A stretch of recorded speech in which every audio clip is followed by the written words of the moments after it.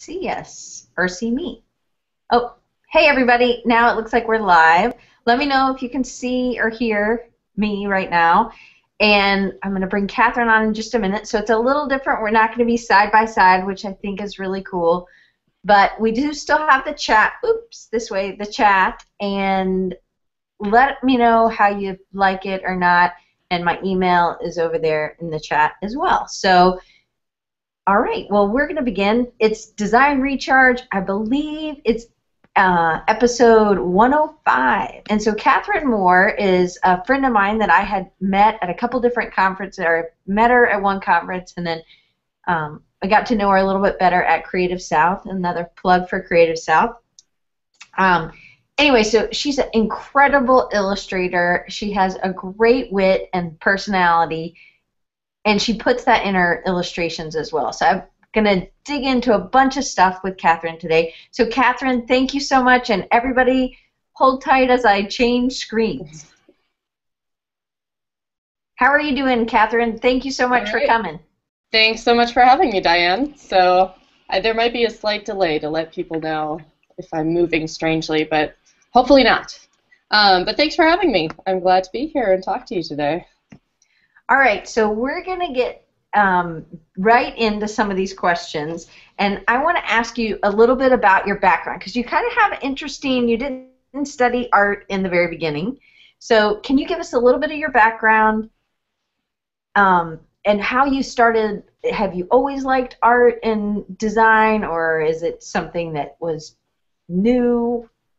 Give us a little bit of your background. I think like everyone who does art, you've just done it ever since you were a little kid, so that's pretty much how long I've done art. So I used to draw children's books and design video games and all of these great things, which I think I saved a lot of, which is kind of cool because I talk to my classes now about kid art a lot. So I at one point went back and photographed all my old high school art and showed it to my class. But yeah, I wasn't an art major in college. I did it all through high school and was really into art, and when I went to college I just wanted to explore a lot of different things. So I ended up being a psychology major, and after I graduated I really missed creating and I really missed making art, and I knew that there was this part of me that I hadn't accessed in a long time. I had been working on some art throughout college, and I would do portrait commissions for people, and I would design some posters for bands if they needed them, but I kind of knew that if I didn't pursue it seriously, I might really stop doing something that I really love to do and really be missing out on something that was pretty important to me. So I started researching illustration programs because I really liked the problem-solving aspect of illustration and how you're presented with a problem and you have to come up with a visual creative solution for it. And I think I briefly toyed with graphic design, but I just loved drawing. I'd always drawn. It was something that I didn't want to, I was like, if I'm going to do this, I'm going to make sure that I really love doing it. So I looked at a couple programs. I ended up at Savannah College of Art and Design. I started in the MA program, stayed for a quarter, thought it was the best thing ever. I was learning so much, and I felt like I was in the right place. I felt like I was 4 years behind everyone that I was in classes with, and I was doing a lot of crash coursing, but yeah, but I ended up switching to an MFA because I knew I wanted to teach as well and have that opportunity. So I stayed there for the 2-year program, and now I'm in Atlanta, and I do freelance illustration. I do a little bit of design, and I also teach at a couple of universities around Atlanta, Georgia Gwinnett College in Lawrenceville and Reinhardt University, which is north of Atlanta in Waleska. So that's my backstory. So we met at CCAC, which is a Southeastern College Art Conference, and it's for art professors, I guess. And we met there, and you are an incredible illustrator. So, and Mike Hendricks is here too. She said she went to SCAD.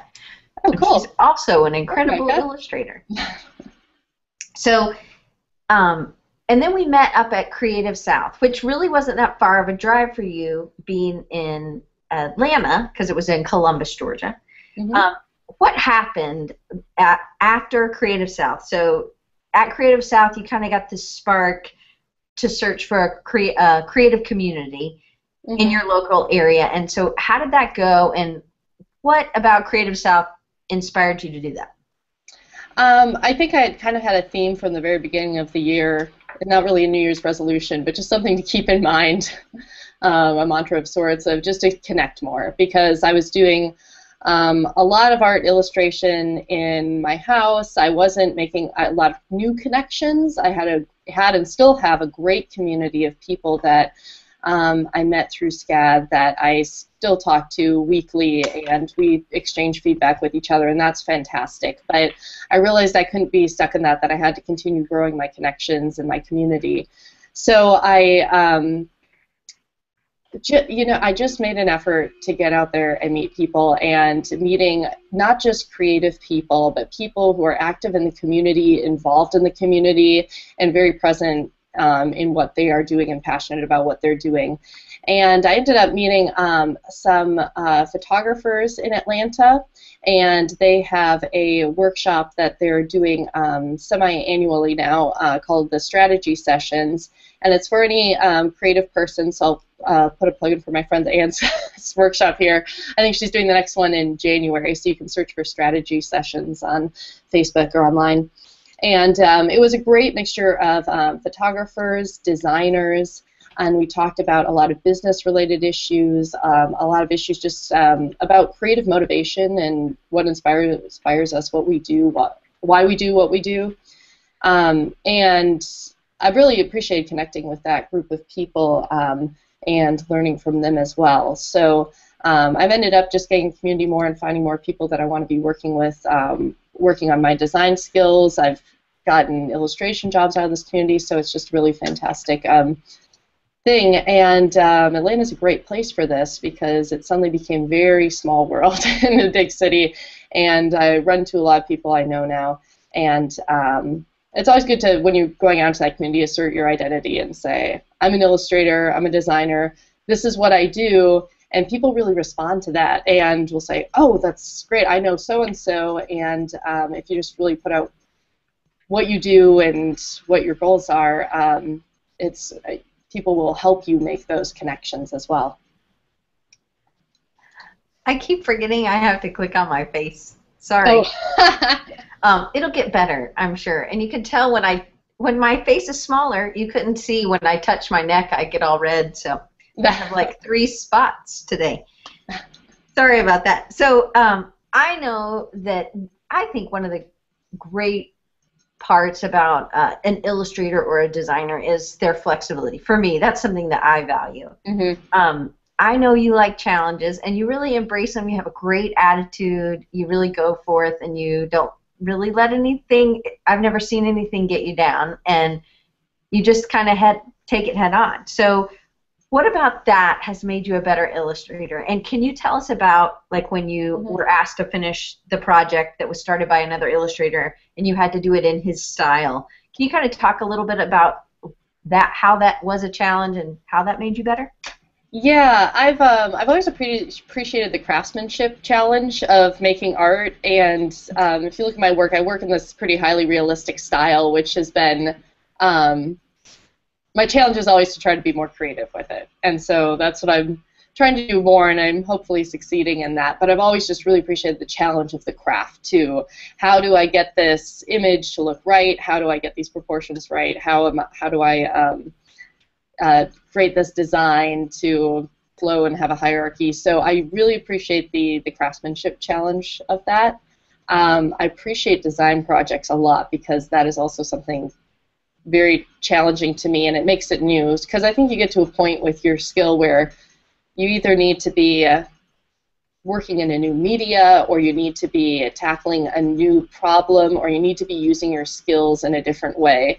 And I think with my portraiture at one point, I got to the point where I was like, okay, I can do this, and it's like there's nothing new about it. So I've started to do these surrealistic mashups with the portraiture to make it more creative, kind of integrate it with some of my wordplay work, which is in a separate section of my website, separate portfolio. And yeah, recently but also building those craftsmanship skills has helped me out too, because I had a job recently from a local friend, and it was just there were these little spot illustrations, and they were great little illustrations that were almost lost line and almost just like this ghostly image of these objects. And there was just a lot of them, so they need to outsource these. And I was like, oh yeah, it's something I can definitely do. And the challenge was not to make my style more complicated, it was to simplify my style, and that is a great challenge for me, is to take it and simplify it. So I learned a lot from doing that, and appreciated that challenge as well. So let's see some of your work. So I don't know what this project is for, and I am having to use two computers, people, so bear with me. So I'm going to switch computers, and I think this is all one project. Can you talk to us about it? And let us know, people, if you can't hear her while this is on screen. Okay. Can everyone hear me? Good. All right. I'm still seeing your face, but I'm seeing this the little the bear in the car image. Is that the one? Yep. That's okay. Yeah. So this was for a design firm up in Brooklyn. They're called Apartment One, and really nice people. I was up in New York a few months ago, actually, and got to meet them. And they were working with a client, Paris Baguette. They're a bakery chain, and there was actually one location in Atlanta, which I haven't visited yet, but this was for some packaging illustrations. So they actually threw these mashups at me, and it was difficult because the reference they gave me was really low quality, so I had to go out and seek out little bits of reference, just the texture of the bear and the bread, and remash it all up together. So a lot of this was their concept on it, but it was kind of the perfect job because it was something that was very much in my style and something in my sense of humor, and something that I really appreciated working with these images. And I got to make some choices in them as far as what it was. The concepts were generally from them, but there's a series of 4 images, so they're on their packaging illustration now. But it was just really fun when you get a project and you're working on it and you're saying, oh, this is exactly what I wanted to do. It's always fun to work on images that kind of make you laugh when you're when you're in the middle of working on them. So definitely. So these look like you're using like a graphite pencil, or it's just graphite pencil. So most of the work on the portrait section of my website, if you go on there, that's all graphite, and that was a skill I was developing definitely in grad school. I mean, I'd always done pencil drawings, but when I learned how to paint, it actually made my graphite skill way better, and just started exploring a variety of pencils. So all of that, and all graphite. And so there was, I think, one more in the thing, so I'm going to pull it up. There you go. Okay, yeah. And that one I actually had to do a little bit of a digital overlay on because of the white lines on the shaded background, so I ended up doing those separately, laying them over afterwards. I hope I gave you the final version of that. It's terrific. I just blew it up so that people could see. I mean, there's so much detail. So how big are these? Those aren't super big. I actually had to redraw that one. That was the first one I did, and I couldn't get the level of detail I needed. So it's probably, it's not huge though. It might be 14, 18 inches tall. Usually those portraits I do on my website, those are big. Those are 22 by 30 pieces of paper. So I used to draw really small. I used to draw on like an 8.5 by 11 piece of paper, and I would do portraits that size, and I would use my tiny 2H pencil and try to get that level of detail. And so I realized, I don't need to make it this hard for myself. If you make it bigger, you're going to get the detail when you shrink it down. So, and now I love working big. I work on an easel when I draw, and that was kind of a game changer too, just for like the physical effects of drawing on your body. If you're leaning over all the time on a flat desk, you know your neck hurts, your shoulders hurt, and drawing's just something that I physically enjoy doing. I'm looking over here, by the way, because my easel's over there, so I'm looking at it as I talk about it. I have 2 mice down here, so I'm trying to use both mice too. It's a little off-putting. I'll be better next week. All right, so you're teaching. You teach both. Ooh, my thing's falling out. Lecture courses and studio courses. What do you think teaching does for you that you wouldn't get if you weren't teaching? And do you find that studio courses are more fun to teach, or do you get more out of lecture courses? Well, right now I'm teaching lecture courses. I'm teaching a few sections of art appreciation, which is a class that I've taught for a couple of years now at Georgia Gwinnett, and then I brought that curriculum over to Reinhardt. And then at Reinhardt, I teach an art history course, which is completely new territory for me. I love the art appreciation class. It is creative, it's exciting, and what I really appreciate about teaching is the freedom of curriculum I have. So I can really push the course in any direction that I want. I also teach some studio classes. I do workshops every once in a while around Atlanta at the Decatur Rec Center, and there's an art school in Sandy Springs that I teach studio courses at. And so I get a little bit of that out of my system, and those are very natural to teach because I'm just talking about what I do. So if I'm helping out students there, I just talk about what my process is for drawing and painting and give them constant feedback and tips on that. But what I really like about the lecture courses is it's a creative endeavor of itself. I'm designing this curriculum. I'm coming up with creative challenges for my students, and especially my art appreciation course, it's all these creativity challenges. So, you know, using one object to have an alternative function as another object, looking for visual similarities. So we do like a Google Doodles project where they have to look for visual similarities between objects and letter forms. And it's always new what my students come up with, and we also can have some really involved conversations about art, design, and it's really exciting too when I have students who are interested in pursuing art and I'm able to put them on those roads to pursue their interest in that as well. But it's great. I like the balance between that and illustration. I think I need the balance between the human interaction and the working on my own. And it's also when you work, you get excited. You're learning something, and when you learn something, you want to share it with other people. So it gives me the opportunity to do that as well. So do you think that teaching, your design and your illustration is impacted by stuff you see in the classroom, or if you're another professor, or do you think any of that? Oh, I don't know. Micah, I don't know if your question showed up. I'm trying to learn this new stuff. Just so you guys type it in this chat or wherever it is. I don't know which way. One of the chats. Type it in there, Micah, and I'll get it up. But do you think, because sometimes I think when you're doing all these creativity exercises, that has to impact your work. But sometimes I'll see a student try something, and I'm like, wow, I never thought to use that tool that way. And I know when you're teaching lecture courses, maybe it doesn't impact you as much.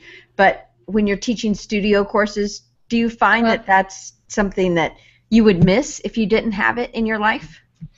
Yeah, definitely. Definitely. Yeah, I appreciate teaching. I think that the teaching and the art, I'm not sure how much crossover ends up happening, but they both kind of come from the same place. They come from this need to be creative and to participate in a creative community, and one way through that is doing illustration, and our way to do that is through teaching. I actually have a panel at CCAC this year, and it's all about how do you bring your studio practice into your classroom. So I have 3 speakers who are going to be discussing that topic specifically. So, and I think the reason I made that topic was because I had those questions for myself of what is this interaction that's happening. So I always tell my students when they're working on these creative challenges, I say, okay, free ideas, and they all raise their hands and they want to get some input on that. And I'm like, okay, I'll give you free ideas, but then you have to let me steal yours too. So, yeah. Right. Yeah. So, how do you think, because I think that when you had imagined the creative community you were getting into, that you were joining in Atlanta, you wouldn't have put these people together, but they've been it's been nice to have people that were doing something so different than what you were doing. How do you think that has helped you learn better or attack a problem in a new way? How do you think that's helped? And what things do you think you've learned from that creative community? I think there was an article in Good Magazine the other day a friend of mine posted, and it was about how creative people need to have a number of different creative outlets. And I think that's just needing to have a number of different outlets. Like if you just draw and that is the only thing you do, you're really closing off a lot of different sources of creativity. I think it was interesting meeting, for instance, the photographers that I've met in the community, just because I hadn't looked at photography as an art form for a long time. And it was something that I wasn't great at. It's not that I disliked doing it. It was just never something I pursued. And being able to get another creative person's input on my design and illustrations who's in a completely different field, they're still visual people and still creative people, so but they're looking for different things, so it gives you just a broader range of feedback, and I think that that's been really helpful, really productive. And I keep having to switch things. Sorry, Catherine. It's all good. I'm seeing the same thing, right? So, all right, so let's talk a little bit about.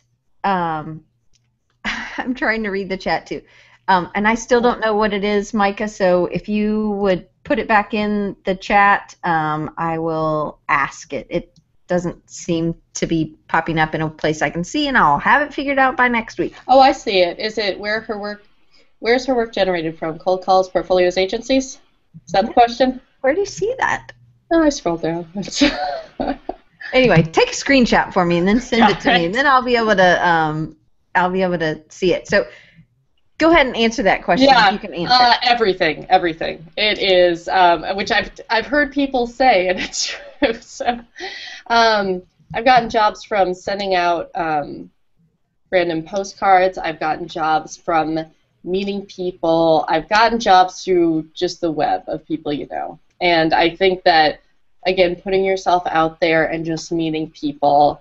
I did have a New Year's resolution, which was to connect more, but I needed to make that tangible, because when you make a resolution, you're supposed to, make tangible goals that you can meet. And it was to meet one new person every day by name, and students don't count, because otherwise it would be very easy because I had like 150 students a semester. So there's the year. But so I did that, and I started just like writing down names at the end of the day. And one of my friends was like, "That's kind of creepy." And I'm like, "No, it's great, because because the next time I see that person, I've thought about them and I've made that connection, and it's been really great. And some of those people become friends. Some of those people you end up working with.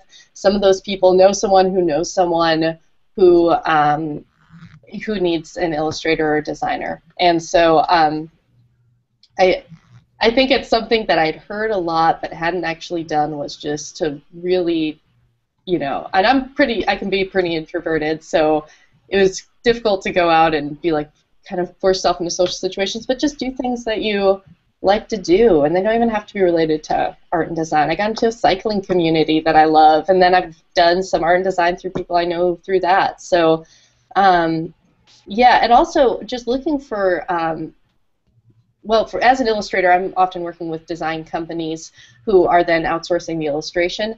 So I've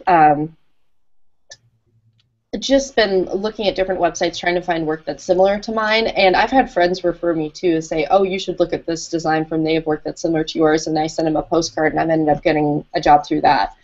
What hasn't really worked is sending out a giant blast of postcards, and that's like, however, I know people who have gotten jobs from that, so I can't say it doesn't work. It's never worked for me, and it's something that is kind of my least favorite thing to do, because I think it's just so much about personal connection. And sincerely seeing a site and saying, "Oh, your work really looks like mine. I think I could help you out," and sending them a postcard, writing down something about them, and then it's going to be more fun for you too, because you're actually caring about working with these people. And like any job, it's the people you work with are one of the most important things about it. So you want to be working for people that you do have a personal connection with, or just like a good working relationship with. And so I've been lucky to have some jobs recently where that's been the case. I always think that it would be a good idea if you really target some design firms that maybe aren't currently a smaller firm, not like 30 people or anything, but if you had target those firms that aren't maybe doing illustration, and that if they have you on their team, then and you can show them your, the breadth of your work and the flexibility, then you can start having them solve more problems, and then you can, if you come to it as like, hey, having me as a contractor or a freelancer, it's an asset because now I can solve these problems. They may not come up right in the beginning, but I also agree with you about that personal connection.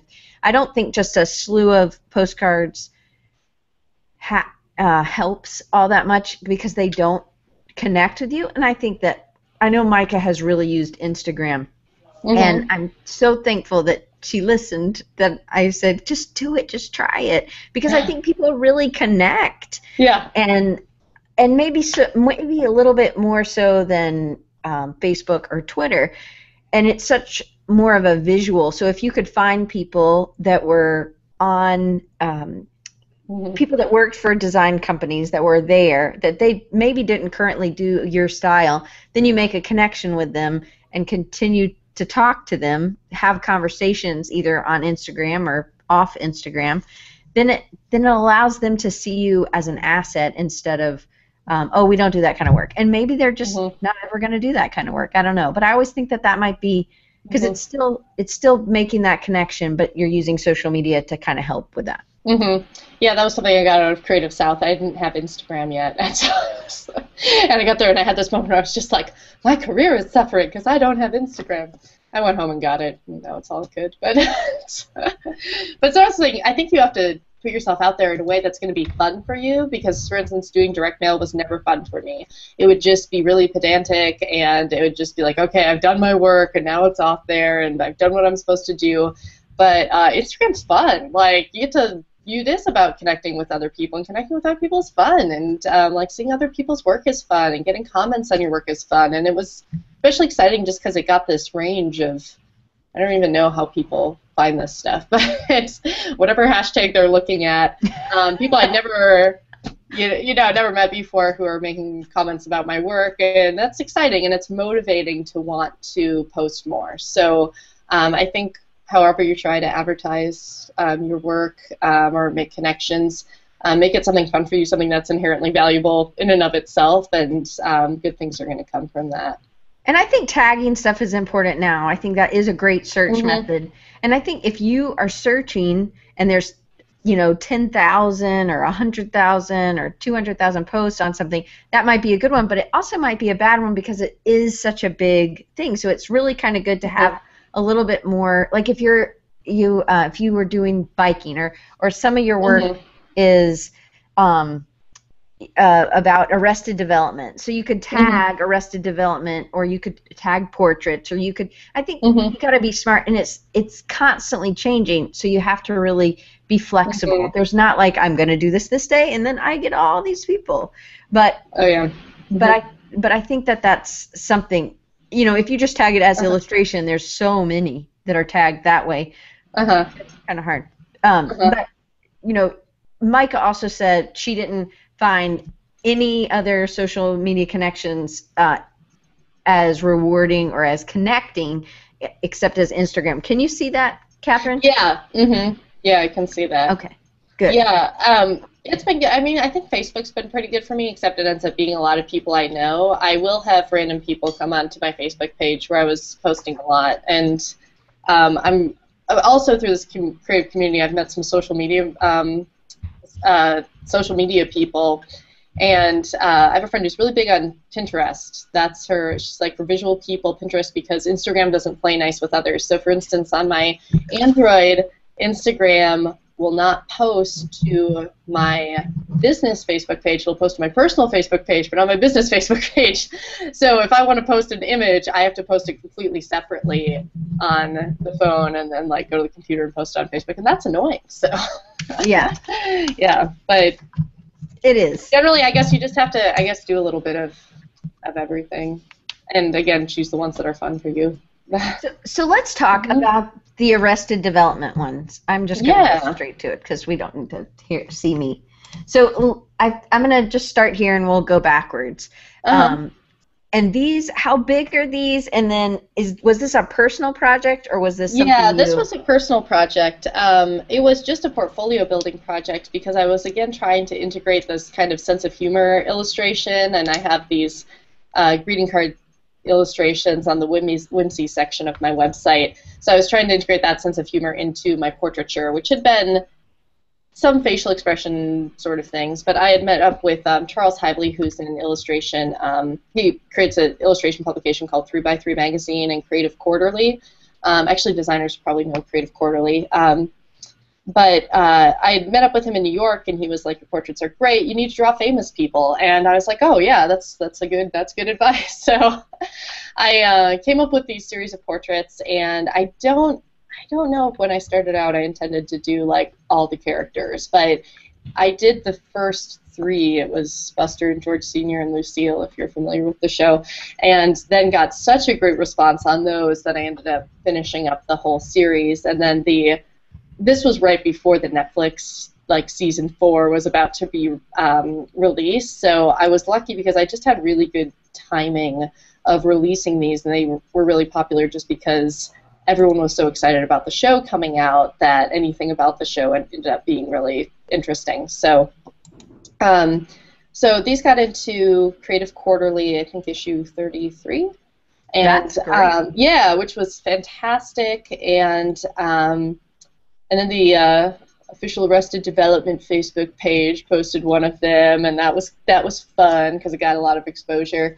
So it was definitely great, just great to have this in my portfolio. And then I ended up getting jobs from this, including the Apartment 1 job. It was because they saw these portraits and saw it. They didn't, and I appreciate that they didn't just see them as portraits, but they saw them as this rendering skill, and so then I was able to translate that into those little animal car bike images. So I appreciate that they didn't just see it as portraiture skill, but as this is what I can do with graphite in any sort of subject matter. So it was a good thing. What I wanted to say about this piece, Catherine, there's so much, like her skin looks so real, and the freckles and the highlights. You're so good at that, and this piece. That's the fun part. So how long did this whole piece take you? Oh, yeah, that's a question I get a lot, and I got it so much that I had to start coming up with an answer for it because I would work on them piecemeal.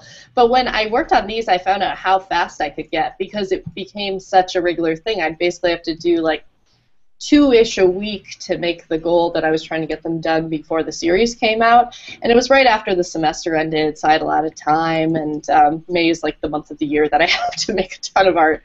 And the George Sr. one I did in a day. Like I started it one night and I finished it by like mid-afternoon the next day, so I think it must have taken me like 8-ish hours, maybe a little less. But it's, you know, like anything else, you just practice it and you get more efficient at it. So I figured out how efficient I could get with doing the graphite rendering, and that was kind of good because then when I started working on things like the Jailbird series, The Orange is the New Black, I was like, so I could take my time with these, but I know how fast I could do them if I sat down and really focused. So it was good for me because it helped teach me some discipline and some focus. The issue with these is I found out I just really hated drawing feathers. You did great, because they can be really hard, for sure. But there's so much detail, and I think one thing that you're terrific about is getting these kind of funky, weird facial expressions and putting things together in a funny way. That's why I think your wit is one of your strengths. So, and just these little pieces that you put to the side. I don't know if you can see my mouse. The you know, the Latin, the scientific names. Right. I thought that was really nice. Yeah. So let me see if I can scroll through these a little bit. Oh, let me scoot out a little bit. It is easier maybe to see when it's bigger, but oh well. But these I think are really nice, and if you've watched the show, you know she's pregnant, so the egg is so fitting.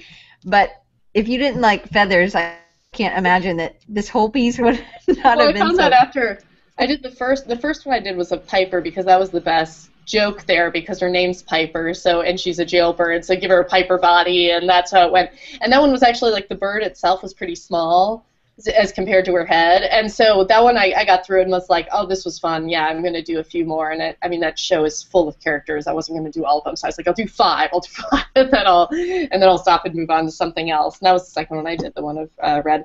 I think it was when I got to, like, yeah, the one of Sophia, where suddenly I was like, oh my gosh, I'm so sick of feathers. His faces are fun, and like getting that right micro expression in the face is the really exciting part about doing portraits. Like, you get to the point where you can lay out your features and you get the proportions right, but to have the face communicate the same expression that an actual face would, that's the really difficult part. And sometimes it's just like a tiny angle of the eyebrow, or like a little line on the side of the mouth, and that'll make the facial expression. So that ends up being a much more intuitive process because I'm just really having to play with it and figure out how to get that right expression.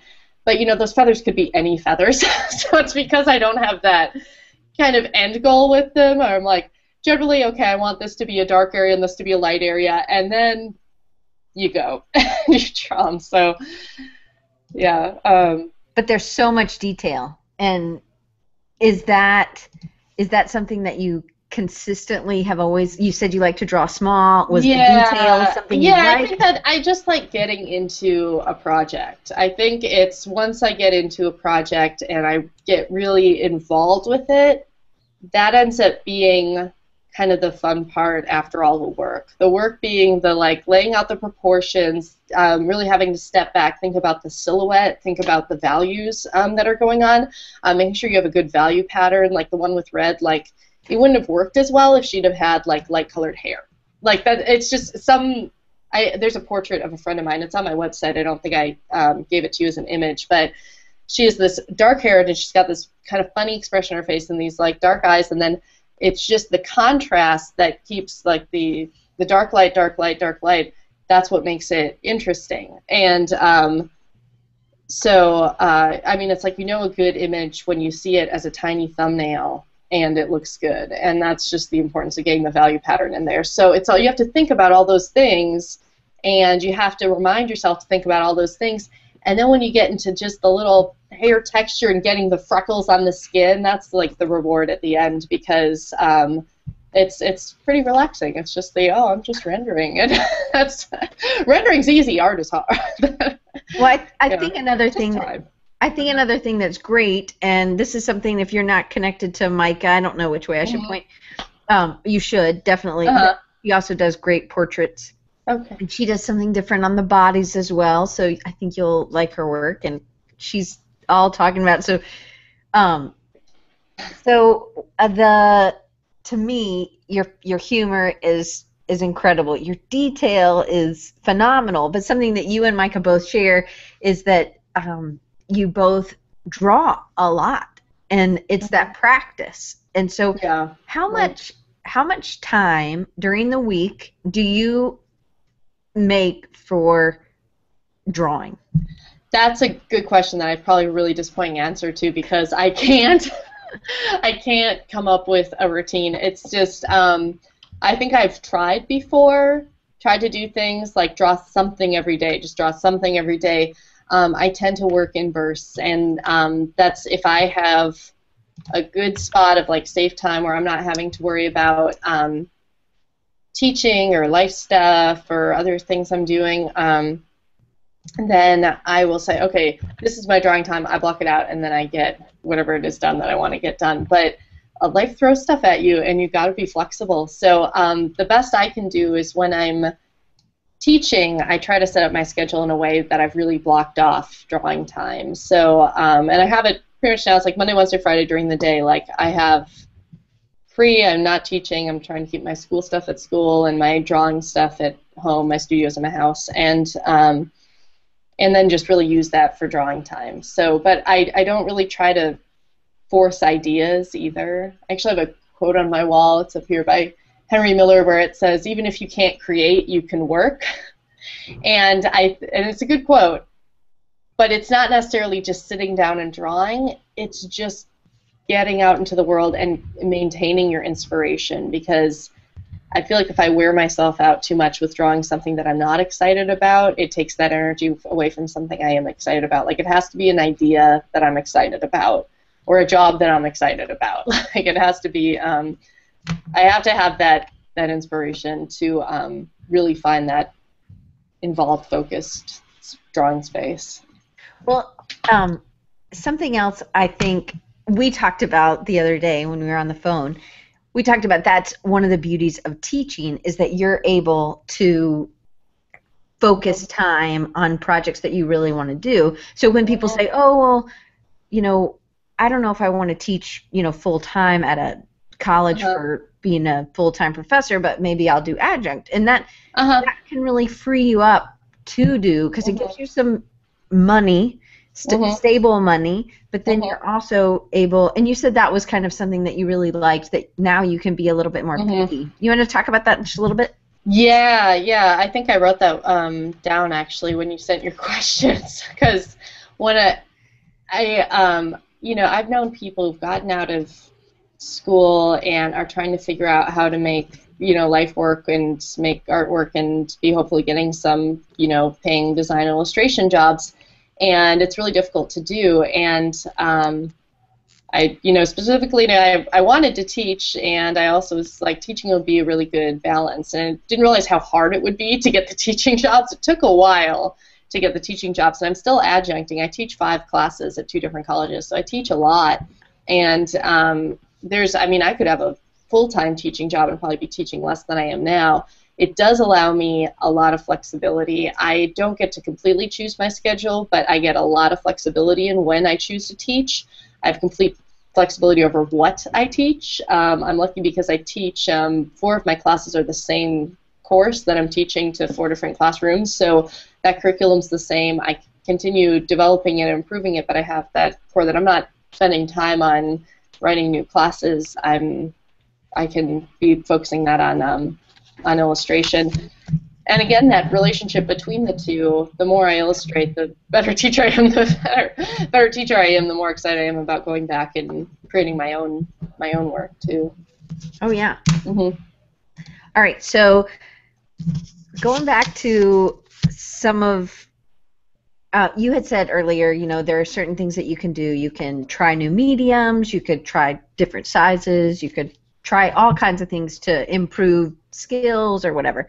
Well, what kind of things have you done to improve your knowledge of running a business? Because really, that's what you're doing. Yeah.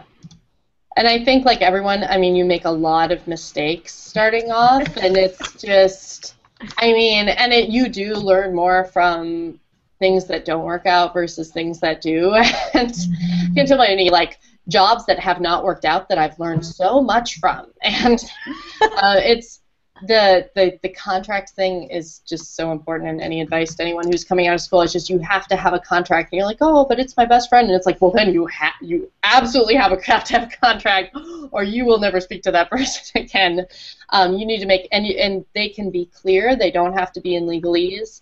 It's just stating what your agreement is for that. And then beyond that, having a kill fee in your contract. And that has saved me so many times where I've had a lot of jobs that have ended up getting killed, because oftentimes I'm working with a design firm and then they're working with a client. So when the client has a complete shift, the design firm then is then communicating that back to me, and if they have a complete shift in what they want to do, then boom, I'm out, but I still am collecting, you know, usually 50%, 75% on what I've done. And so much of that is into the early stages, the sketches, the concepting, and again, it's kind of like the rendering where I was saying, oh, that's the fun, easy part at the end, you know, and that's really just 25% of my fee in the end. So, yeah, absolutely, having contract, having those kill fees, and just yeah, really communicating with your client. I have worked under other people's contracts before, and I've been lucky because it's worked. I worked under a contract, and we didn't have a kill fee, and they still paid me one, but that was nice because there was not technically one in there, and I knew when I signed this contract that I was taking a little risk with that. So, yeah, that's one of the biggest thing of just knowing what your agreement is and keeping things organized just for taxes. Like, just keep everything organized. I had the workshop I went to in Atlanta actually had someone give a great idea, which was to start keeping track of your bids. Whenever someone inquires about a job, even if it doesn't move forward beyond that inquiry, write down what the inquiry was, how much you quoted them, and then what their response to that was. And I think that helps really come up with how much you should be charging for different types of jobs and with which type of, like, who you're working with. You know, I think some people are very set, like, if they're doing work for a friend, they take 10% off of their normal rate, and I'm way more flexible with that if I know the person. But just it really helps you figure out how much is your time worth, how much are you charging people for your time, and who's approaching you, and what kind of people are approaching you for work too. So I have a question with illustration. Mm-hmm. When a client comes back and then they're like, oh, well, we want to add all this extra stuff, and so it wasn't in the contract, and so I have a line item that says if there's anything in addition, it'll be billed at blank. Yes. And yeah. So and I also tell how many revisions they're going to get. Yes. Yeah. Hundreds and hundreds of revisions and not have to charge for that because it's my time. Yeah. You're really talking about having project fees instead of hourly fees. So do you think as an illustrator it's better to work in a project fee versus hourly? Mm-hmm. Sorry, did you have a second part of the question? Or Yeah. Yeah. So then also tell me about what do you do with revisions? Yes. I'll answer the second question first, which is that was one of my contract fails where I had we had sketch phases, and I always knew to put in sketch phases because that's kind of how my kill fee would be based on. And if we get through sketch phase 1, sketch phase 2, final, it's like 50%, 75, 100%.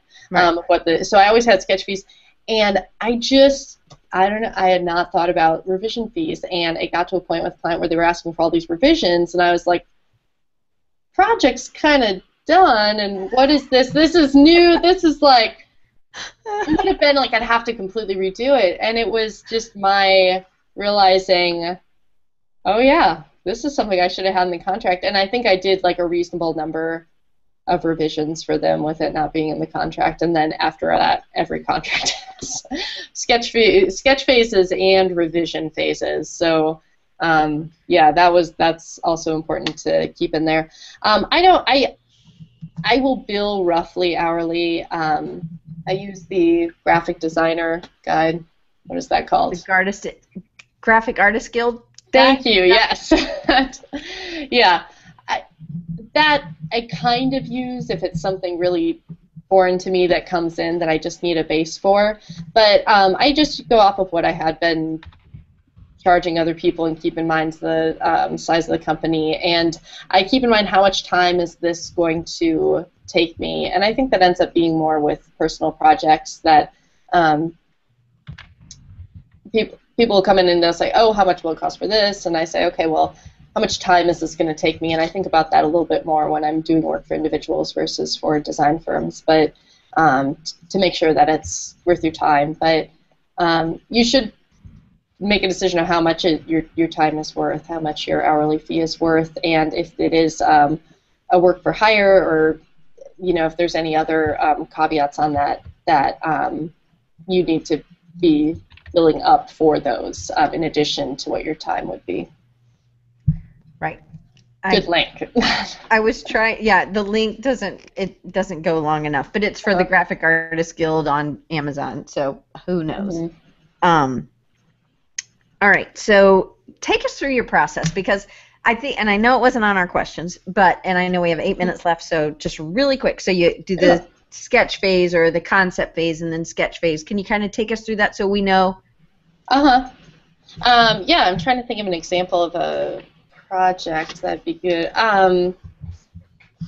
Yeah, it's very different depending on what sort of project it is. Again, for those Paris Baguette illustrations. Those they had a general concept already come up with.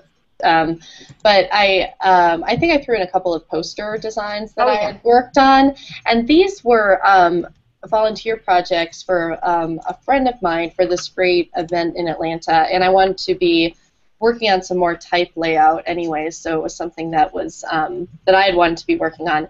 And so for this sort of thing, it is a more similar process to, say, my the Whimsy section of my website or the Jailbirds, where I'm taking all of these elements and I'm mashing them up together. And what I would actually do is I decided what elements are going to be in this poster, and I would sketch them, and I would like color them in with a color pencil or marker really fast to get an idea of what the value or color is going to be. And I just like literally cut them out like paper dolls and laid them out and like moved them all around. And there's some posters, these Georgia Organic posters are on my website under the food and beverage. I did the exact same thing for that. So that can be done, you know, just physically.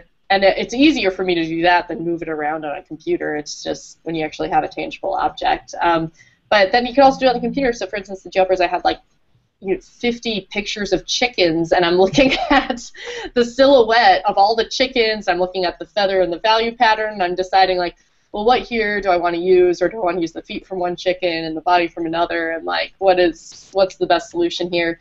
So then I, you know, mash that up on Photoshop instead of doing that by hand. But it's I think I know what my solution is when I look at the reference, and then it makes me laugh, and then I'm like, oh, if I'm laughing at the reference, it's going to be like 10 times better once I actually draw it. So, and then, or if it's, you know, something that's doesn't have the funny element like the poster designs, it's just the coming up with the pattern that looks right. And so and this is where teaching comes in here, which helps remind me as a teacher. I go through a really brief design week in my class, and we talk about how when you're a kid, you draw these symbolic landscape pictures. So everyone, when they're a kid, they draw these landscapes over and over, and they got the house, and they've got the sunshine, and they've got the trees, and so you draw them over and over, and what you're doing is you're changing the size of those objects, you're changing the value of them, you're changing the color of them, you're changing their placement on the page, and what you're doing is you're actually teaching yourself how to design an image and how to get it to intuitively look right to you.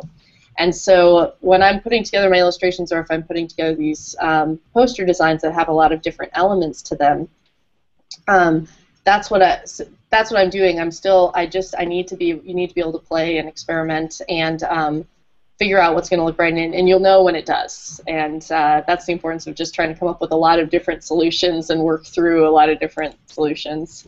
So I'm gonna ask, what's your favorite media? Oh, that's a good question.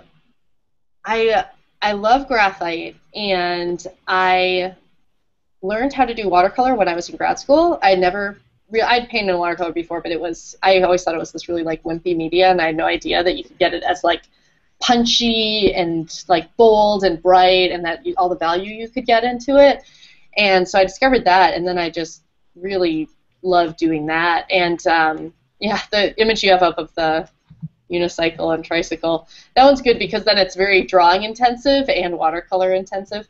I think watercolor always feels like a little bit of a fun break for me because you never really know how it's going to turn out. And then I like the graphite because I do know how it's going to turn out. So yeah, it's tough. I don't know if I'd say one is my favorite. Probably drawing's my first love. So. Well, these are fantastic. To me, the detail on these is incredible. But I love the humor. Once again, I think that you focus, and the colors are so bright, and you work so good in black and white. But then your colors are also, and to me, this would take forever. And you may think watercolor's what you did think watercolor is wimpy. I think watercolor, I cannot get it. I want to work too fast, I think. I don't know. I just sucked at it. I made a bad grade in college. It just takes work. That's all. So yeah. Let me go through some of these. Do you want to talk about this project? Sure. Yeah. You just want me to talk about it? Yeah, I'm gonna flip through. I'm like trying to get this. I sell these greeting cards on Etsy, and I sell them at some places in Atlanta as well, a couple of little boutique shops. And this was something that I started like completely just for fun. Like I have like a little like folder in my that I like will put internet memes and just like stuff that's really random into, and it's just like fun stuff, and like that's where I was originally saving these because I was just playing, and like I just come up with these little like wordplay ideas, and it's just stuff like that just jumps out to me. Like if I hear a funny wordplay, like I'll want to write it down, and I just had all these little notes for ideas. That was the first one, the tomato one, and then I just wrote down, and I was just like, oh, that'd be pretty cool illustration. But you know, and it's easy. I only had to paint 2 tomatoes. It's fast. And that's the thing with, I mean, like I've gotten more efficient with doing the graphite, but with this, it's just, you can get that idea out a lot faster. And I just wanted to get those ideas out. It was more of a creative exercise than thinking of like coming up with a tangible project. But now, it's like I'm gonna little money every month from the store that sells my cards, and that's kind of a nice surprise. So but what I realized, I was talking to an illustrator, Zelda Devon. She's great. She lives in Brooklyn, and I met her very randomly when I was in New York a couple months ago, and she was saying, well, what is it that you're just excited about doing? Like, what is it that you're really excited about doing? And I was like, I like doing my cards because they're fun. Like, there's no stress to have to, like, bring them up to this, like, super high level of rendering maybe that I have in the graphite portraits. And it was just so much based on an idea and this, like, kind of visual wordplay mashup thing that I was just like, this is what's fun for me to work on. So this is what I want to be doing more of. So I was like, okay, well, great. How can I kind of meld this with the like graphite skills I have? And so, and then the jailbirds were born. So that's. I think those are great. I found that Siri has sort of a weird humor when I talk to her. I'm like, you could do something on those because she hears something different than what I'm saying. And I understand that the words I said were similar. Like, I tried to, it was something like, can't even remember what the word was this morning, but I was like, that's sort of, those words sound like the word. It's like the auto, like, damn you autocorrect, that you can find, like, these bizarre things that autocorrect had. Yeah. I think that's, it just kind of, I don't know, it clicks something in my brain that is really amusing. So if I can like push that a little further. Yeah, no, I love that. So, well, Catherine, we're about out of time. Yeah. So I'm going to share a couple of links with everybody so that they can keep in contact with you. And I'm going to try to make my window a little smaller so I can do that. So there is, I'm supposed to point this way. Is that right, Jason? Yeah. Okay. That's the right way. So if you're looking over here at the very top one, the green background, I think, says that's her website. And then you can also connect with her at Facebook. And I'm going to give you her pages, or her page, just in the regular chat, so it'll be up there. And then on Twitter, she's at, I'm just going to type it in. And I think pretty much you're the same thing. Yeah, on Instagram and Twitter, right? It's just Catamore Art. So I got it. Yeah, I think that's right. Yep. And then I'll post the thing just in case if somebody wants to click on it. And then, Catherine, thanks so much. I'm gonna just share ways to connect with me so people can always email me. I really want to know what you guys think about the new platform. And I realized that maybe the time change, you get an email 10 minutes ago or something from me. So I've got to work on that. It was set at the correct time, but something's wrong with my browser, my mail thing. So I'll be contacting them again. So, and if you want to connect with me on Twitter or Instagram, I guess. Twitter, the best way to do it is either Diane Gibbs AU or at Design Recharge, and then on Instagram it's at Design Recharge. Meredith says, have you seen the funnies about the Oxford comma? You could do one note cards, something like that reminder. So that would be great. And so let me know what you guys think about this. If you were not part of this and you just got a link from a friend, you can always sign up at designrecharge.org/subscribeland.html. So soon the new website will be coming out, and I will have something that doesn't have .html, so hopefully soon. But Catherine, thank you so much. I really appreciate you coming, and I'm very thankful that I know you, and I just love your work. Keep making funny stuff, and I think you should do more cards. I think, or sell your pieces on Etsy or something, because I think they're great. It would be great gifts, you know? Yep, and I realized I have a new card that I'll put up on my website soon, so good motivation, people. I'll put it up today, so you can go and look later in the day, and I'll have it up. Fantastic. So, yeah, great.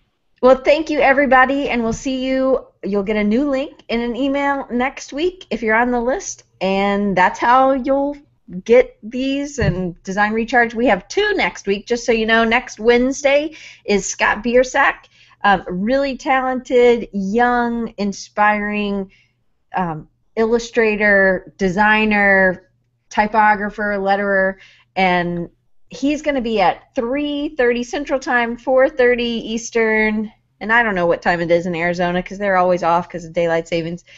And I think California it's 1:30. And then I have another one with the Type Fight guys on Friday at the regular time, I think 2:30. So lots of stuff next week. I hope you guys join us, and you'll get an email. Thanks so much, Catherine. I really appreciate it. Thanks so much for having me on the show, Diane. Thanks, Okay. everyone, for watching. Bye. Bye.